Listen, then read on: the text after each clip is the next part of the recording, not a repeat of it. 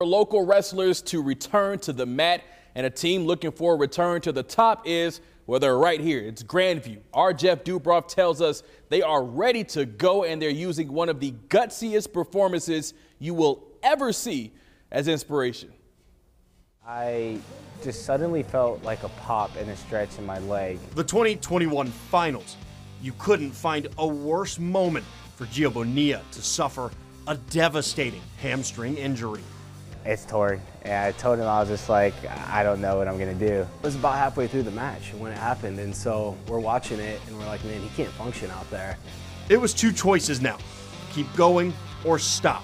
Attempt to win with a 9th straight title on the line, or give up. Your logical thought is, there's really no way he should win this match. After I tore my hamstring, I definitely was kind of counting myself out. Despite the odds, Gio got the match to overtime on one leg. He won the match, keeping the Vikings' title hopes very much in reach.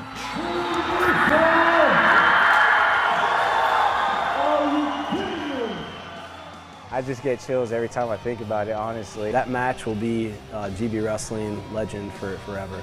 But it was all for naught. The Vikings' 9-time championship run came to an end. They were edged out by just 5 points. Initially, it's heartbreak. You know, I mean, just supreme disappointment. Redemption is now on the horizon.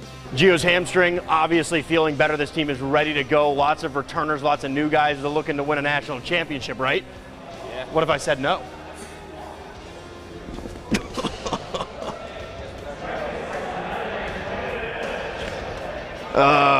They're ready to silence the critics. I think we can break the national points record this year. You know, everyone's on top of their stuff this year. And bring a title back to Des Moines, back to Grandview.